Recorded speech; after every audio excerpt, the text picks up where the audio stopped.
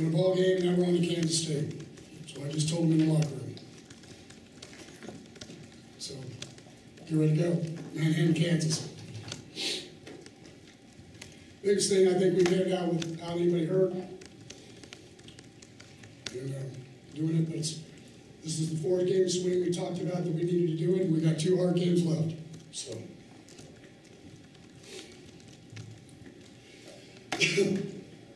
Gary, did you see improvement from your defense simply because you asked me a question that you don't really know the answer to. We gave up 52, but you saw when I put the last group in the game and we scored, that was the group that a lot of them played the game a week ago.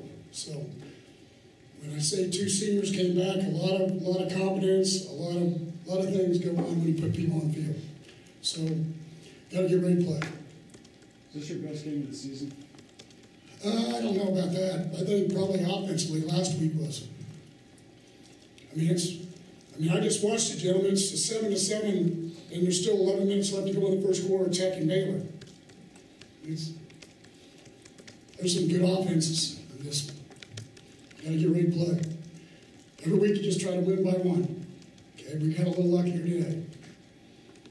Obviously, I don't ever like being on this side and the other locker rooms, kind of like when the kid was down at the end for them. I mean, I've already been dealing with that already, so that nobody wants to deal with that at all. So it's hard. Somebody's kid.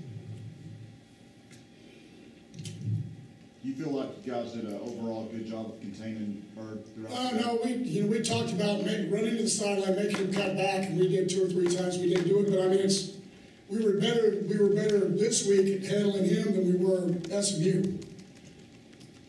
And so, you know, I keep telling you guys, and so we can just get it off the record. You know, I made a lot of you guys saw a comment. That had nothing to do with Texas. It had to do with media, and I'm getting tired of watching shows telling us we can't play football, defense or offense. Didn't have anything to do with Texas.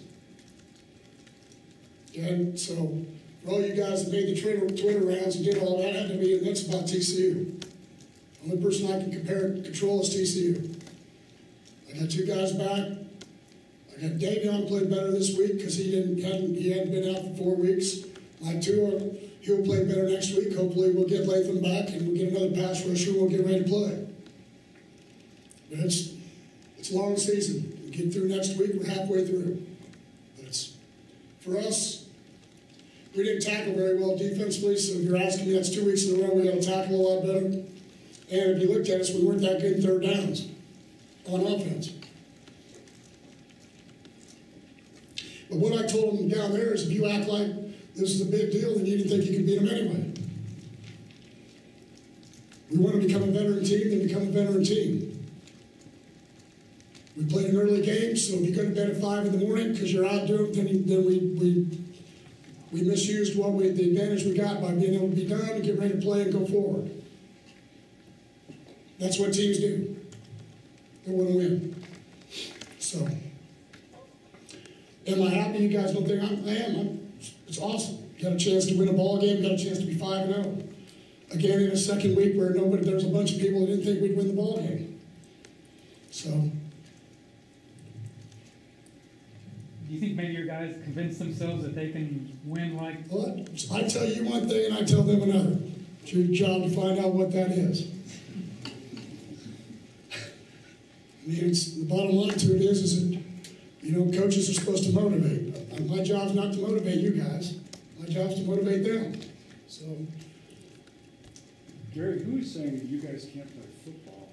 huh? Who is saying that you guys can't play I watched it all morning. Really ripping you out like... Oh yeah, I mean, you can't be a playoff team because you can't play defense. I'm not trying to be a playoff team yet. I'm just trying to win the next ball game. I want to make it all about that. I want to get to 6. I'm not going to lose perspective. Remember, I was the guy that got left out last year, so right now that can't be the final goal. The goal's got to be to win more than you lose, and right now that's what I'm trying to get accomplished. With down 8 players on defense, and Colby Lispy didn't play today, Slanina didn't play today. I mean, you were on to 3rds. So for us, we're just going to count our blessings and see how it all works. High respect for Charlie Strong and his staff and the group they do. Both of us have been on the ends of all of them. Last time I played here, I would have rain delayed, and they got after us. I mean, you got to get ready to play and try to get through it and try to stay healthy and try to get to the next ball game. That's what my job is. Do you ever expect Texas to play the way they did today? Well, I don't know if I would expect that, but I think people underestimate Trayvon Boykin. I think people underestimate, it's one of those things where, a lot of people still talk about what's a gimmick offense. Well, just keeps my job. Just trying to be whatever I got to be. So but I mean, we're going to play better teams. We've got to go on the road 2 more times before we get a break. And so there's a lot of good football left to play. But for us, everything today was about us. But I said a comment last week at the end after the ball game. These are the kind of ball games last week that when you get the right break, sometimes they lead to great seasons. And you gain confidence. And so sometimes kids don't believe you, young players don't believe you until it happens to them. And you've been telling them, here's what's going to happen to you if you don't do this. It's kind of like Jason Verrett.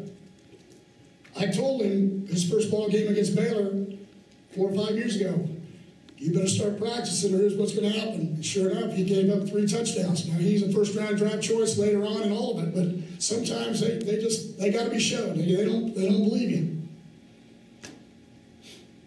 So I think we'll gain some advantage. I think I think it helped. We were lucky enough. I think it helped us that I didn't practice last Sunday and we got our legs back. I felt in the SMU game because of the scramble quarterback. We tried to chase the quarterback around all week, and I think what I did is I ran their legs in the ground. And I said, look, we're going to play a scramble quarterback, but you're just going to have to wait till Saturday to play him. We're going to just run what we run and do the things we need to do, and we'll go forward. And getting Tua back and Davion playing better. The thing that they give you is they just give you stability. You mean it looked like a whole different defensive line out there when I watched us go through team takeoff than what it looked like for the last 4 weeks. You don't get these bright eyes and look half scared to death because they've never been in this situation before in their life. And, by the time you get to game 6, 7, or 8, they're not young anymore anyway. Our freshmen can't be freshmen anymore. And our 2 linebackers got to tackle better. Those were big backs today, and we told them to tackle legs, and they didn't believe us, so we'll try again next week. So it's... Gary, how would you describe what Josh Doxson's giving you guys through the ankle games? He just guides. Well, it's just the confidence level him and Trayvon have. Dealing with him. I mean, from my perspective, it's just fun to watch. Very few times, it's kind of like I coached Brian Urlacher, Darrell Washington. You get a Josh Doxson. When you get a chance to have a special one, what you need to do, it's kind of like I think Coach Cumbie said at Frog Club. I said, you need to take a step back and you need to enjoy Trayvon Boykin. They don't always come around. I mean, will we win all our games? I don't know. But in coaching, you get glimpses. You get glimpses when you get a chance to be around really good players. You get glimpses of what you want to do with it, how you want to. When you get around one that you really need to appreciate, and I think I'm as bad in my years of coaching. I've been probably as bad as anybody. Always worried about the next game. Always worried about doing the right thing. Always worried about getting going again. And you just don't take a step back and just go. Just watch him do that.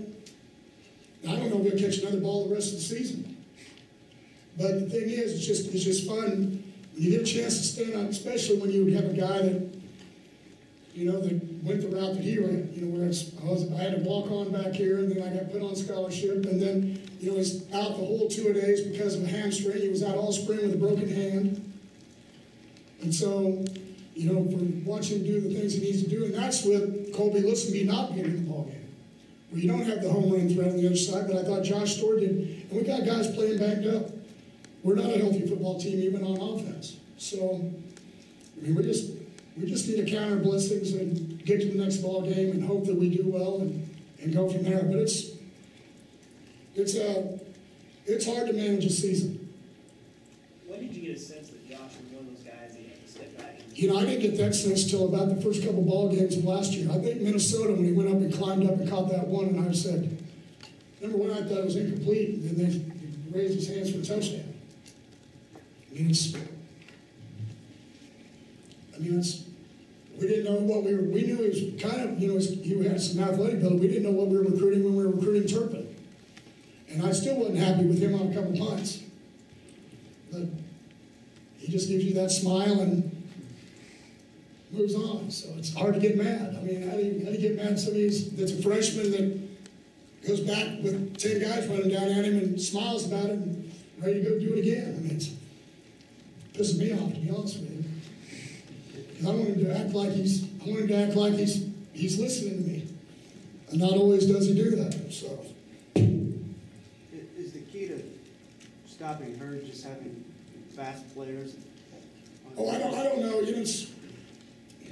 I got enough problems just judging my own guys. Younger quarterbacks have struggled with seeing coverage, sometimes seeing the rush. Ours have, everybody's has. I think down the road, Charlie and his group, they got good coaches. They'll figure out what they got to do to get him free and what they need to do some things. I think the biggest problem they have with their game plan is they felt like the right tackle was out, and I think they were worried. They didn't run a lot of their offense throwing the ball today because I think they were worried about protection. And so you kind of get that because they stayed with a tight end in the backfield, if you watch, a lot until the end of the ball game. So whether he was in the backfield or on the line of scrimmage, and most of it was to our left, their right. So I think a lot of it when the big tackle comes back, I think he gives them a better opportunity to throw the ball around and do some things. And I'm just asking my opinions, but in defense of them, I think they were trying to minimize what was going on. How much of your focus was trying to keep her out? A lot of it. Yep, a lot of it. Sometimes we wouldn't have two guys spying him, and we could, even in our zone blitzes, we wouldn't even drop a guy. We gave up a zone to make sure that we were watching the quarterback. And he still got out. He's a phenomenal athlete. To be honest with you, he's a phenomenal athlete. And he's going to keep getting better and better as he goes forward. One of the things that you get, we recruit all these kids, and it's kind of like the kid that was laying on the side. When you've been in the state as long as I have, you know all their parents. You know them, whether they came to TCU or they didn't come to TCU, you know all of them. So you want to win, but on the other side of it, you still also feel for what they go through. So we're just glad we're 5-0. I think that's what we are. So again, seems like we played 12, or we played a season already, to be honest with you. My wife would agree with you. Do you feel like you're progressing at the kind of rate that you normally see throughout a season, where you get better and better each week? I think our confidence level, I could see on Sunday, I don't know if it was school, so many young guys on defense, but even starting to teach them the game plan on Sunday, SMU and Texas Tech on defense, because we were younger. Offensively, they were older. It was like they were in a cloud. It's like, this is simple, fellas. And but this Sunday, it was like, got it. And so now, will they next Sunday, tomorrow? We'll see. But we could tell they were going to play better on defense, and they were going to play faster just because they got where we needed to. And like I told you, I put Traven Howard last week in a bad situation. I tried to ask him to be a nickel guy and be a linebacker. He was the guy that got picked on. And so really some of the stuff that happened last week was my fault. And if you don't tell him that, you don't take blame for it, then why should he trust you the next time? So from us, I tried not to do that this week. I put Denzel back in a situation where he was an older guy and he was the adjust guy or strong safety, and he handled it a lot better. Nick Orr had a fumble recovery early. How do you see his game? Well, yeah, Nick's been great because he played safety all spring. And because the corner's going down in their development, he's had to play corner. It's really hurt us because with Traven going to linebacker and him going to corner, usually we have 9 to 11 safeties. and we're at 6. That's kind of walk-on. So in a 3-safety system, that's not the ideal. It's not the ideal situation if you only need 2 deep, to be honest with you. And that hurts you in special teams too. So, the loss of George Baltimore and then Kenny Iloka, I mean, it's your numbers are down, then you move 2 guys in positions. Now, Traven would have probably went back to strong safety. He'll still play some. He did. If we played nickel, that's what he would have played. But I played him to the wide side, and he didn't have to do any adjusting. And so it was just an easier game plan for them to handle. But it's a difference of if you just look at Patrick Mahomes. When we played him, you asked the question about Herb. We played him in the middle of the season, and then the way he played at the end of the season against Baylor, totally 2 different quarterbacks. And so I think you'll probably see progression go forward, even with Jake, as you get them into things and do the things they need to do. So Gary, this school has not had a lot of success against Texas historically. You have really put it to them the last 2 years. Did you ever think something like that was? Oh, no, I don't know. I've never thought about it that way because I haven't been part of it. I'm not that old. I haven't been part of the 100 years. So I've just tried to be part of the last 15, to be honest with you. But I would say this. I know it's like 58 and 59 was the last time the TCU beat Texas back-to-back. So, I mean, it's been a while. But I was not born yet. I just want you to understand. I was born in 60. And that's old enough, to be honest with you. Even though I don't feel that old. We'll do 2 more questions for Coach. So has Nick Orr handled a lot for you too, more than? Yeah, he's, for him, his dad played at Texas. Mm-hmm. Terry Orr, so you have a guy that's, obviously this was a big game for him, but Nick's a really smart kid. So I moved him from corner, and he played free safety because we wanted to get Kindred out. Because, he's been banged up the whole season.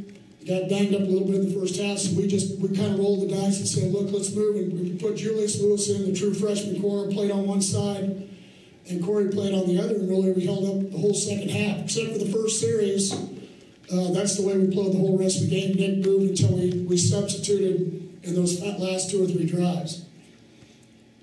So. Final question? Even with the muff punts for Serpent, what do you think of his performance? He broke the record for Big 12 for a Big 12 freshman passing. Let me tell you, y'all need to just be able to spend some time around Turpin. Man, I'm not sure he's ever met anybody he doesn't like, and I'm not sure he's ever had a bad day. I mean, he's always smiling. He doesn't have a problem saying he's sorry I screwed up, which it's hard for a freshman to be that guy. Okay? And so, he was one of the last guys we took in the class, and he's turned out to be one of the most exciting guys we've ever had here. So, again, he's more like a Curly. But the thing is go to study hall. Go to study hall, Turpin. He smiles. Get to class, Turpin. He smiles. Don't fumble the punt. He smiles. Okay? And it just, sometimes they help you. Coaches, we all get all caught up in this, whatever we do. And then you just get a guy and just kind of, don't worry about it, I got it.